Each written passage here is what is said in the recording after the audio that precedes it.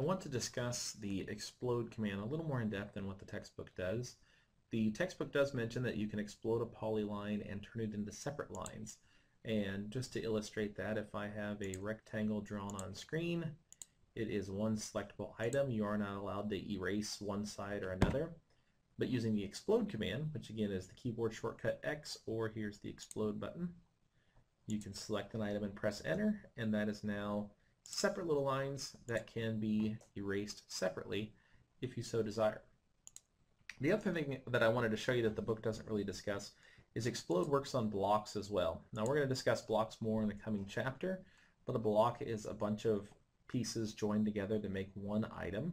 And just wanted to point out that you can explode these as well. So if I explode this desk, it now becomes 3 sets of polylines, which I could then of course explode one more time to turn into separate little line segments.